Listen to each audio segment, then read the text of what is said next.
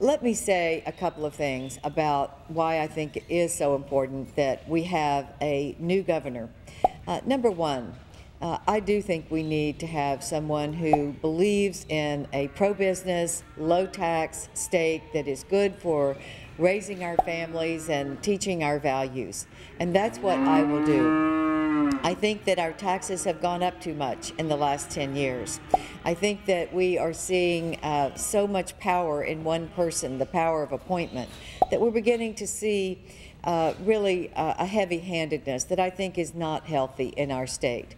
One of the first things that I will do is ask the legislature to submit a constitutional amendment for term limits for governor, because I think that having a change, having new people come in, having more input is very healthy for our state. Number two, I want to make sure that we're addressing the issues that I think are not being addressed today. Let's take number one, the Trans-Texas Corridor.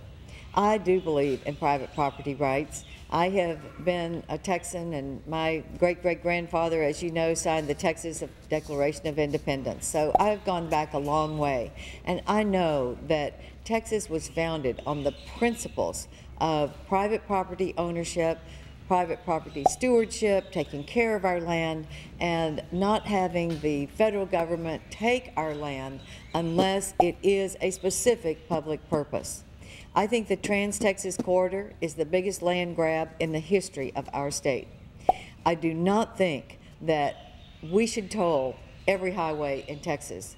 I have put amendments on every transportation bill for the last 4 years that would prohibit tolling a federal highway that has already been built by our taxpayers. I will do the same thing in Texas.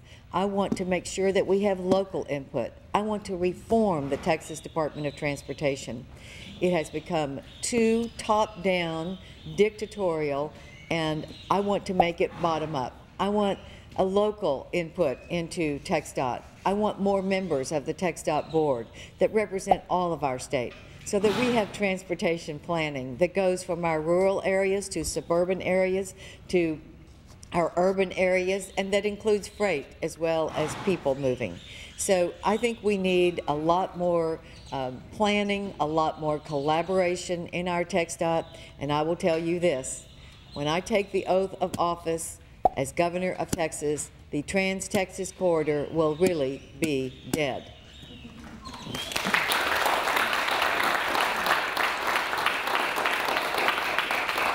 And number two, I will support the Farm Bureau's efforts to make a real private property rights Bill of Rights and try to protect us from the eminent domain that we have seen in this state in the last 10 years that has, in my opinion, gone way too far.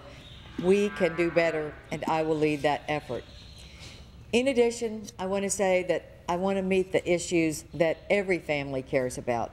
We need to have a public education system in our state that produces an educated workforce. K or pre-K through 14 should be basic education in Texas, so that every child has in their schools broadband and the ability to be computer literate.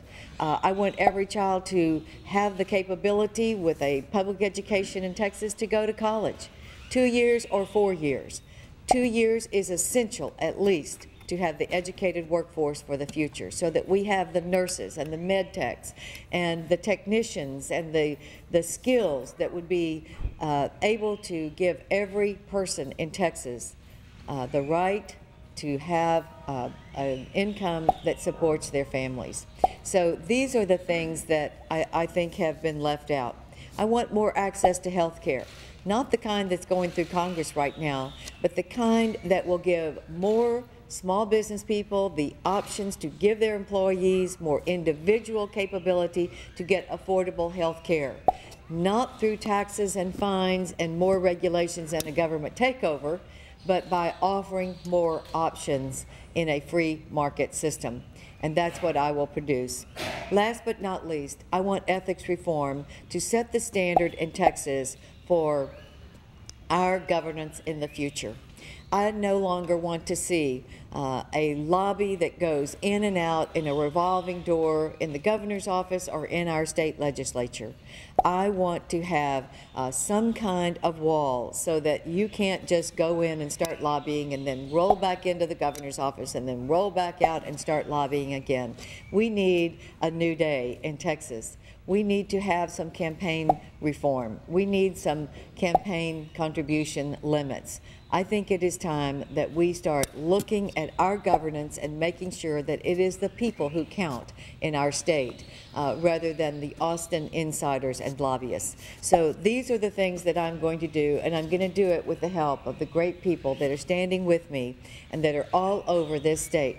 The grassroots movement in the Farm Bureau is what I want to build in Texas so that we have a people-oriented government for all of Texas. And that is what we're going to work together to do, and I am ready to join hands with every one of you and tell you once again how much I appreciate you.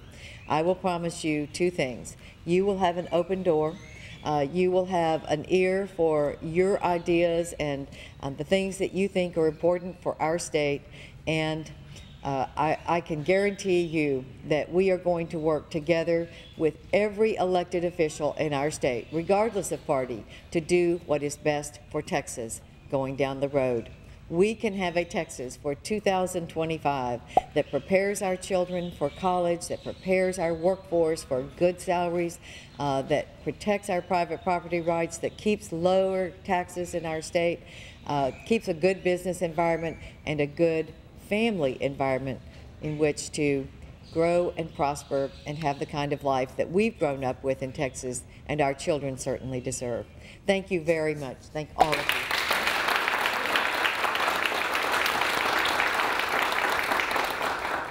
Thank you very much.